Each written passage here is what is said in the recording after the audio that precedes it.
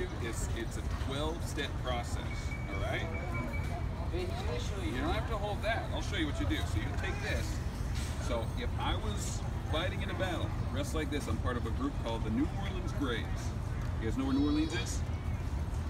New Orleans is over in Louisiana. It's a long ways from here, but a group of men marched all the way out here.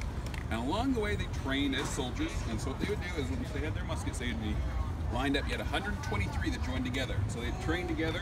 And you got to imagine another 120 people with me, okay, doing this together. So what we do, we'd stand like this at attention, okay? And then if we were going to, our commander would give us the order to say, prepare to load in 12 times. And he'd say load, but first he would have us take our guns up to the shoulder like this, right? And he'd say, prepare to load in 12 times, load. So I would, and I'll turn this way, because I gotta bring the gun down like this. Take the gun, and say open pan.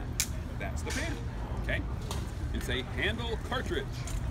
Reach around and whoop, grab that one, open that up, and I'd pull out a paper cartridge. It's about that long. It's like a little paper tube, okay, made of brown paper. And then I would bring it to my mouth. Now, why would I do that? I gotta tear it open. And so if you wanted to be in the Army in the 1830s, you had to make sure that you had at least 4 teeth, 2 on top and 2 on bottom.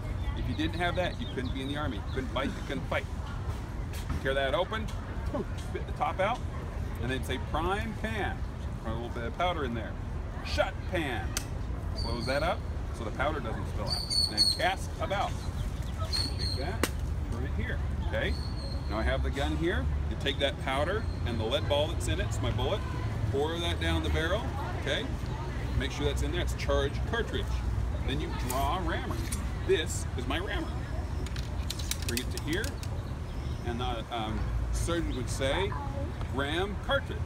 So I put that down the barrel, I tamp that down, make sure it's packed tight. So the bullet's in there, gunpowder's in there, everything's ready. Say return rammer.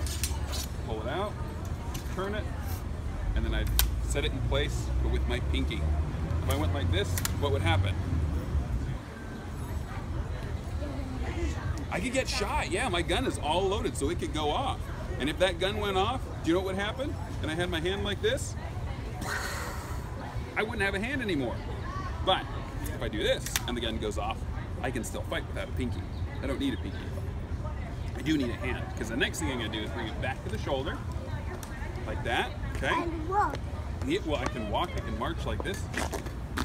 Or the commander can say, ready, and I bring my foot back and the gun up like this. And I cock it, and they say, aim. Bring it up here. Now watch this right here, because this is a flintlock musket. You guys know what happens with flint and steel when they get together? What do they make? They make fire. They make a spark that you can use to make fire. Now this one's going to make a spark too, and I use that to light the gunpowder that we put in the pan. Okay? So yeah, watch this here. Watch the spark. Okay, ready? Then I aim and then fire. You see that spark? Don't worry, I don't have gunpowder in it, so it's not going to go boom. That comes later. Whoops. Yep. Anyway, but that is how you load and fire this weapon.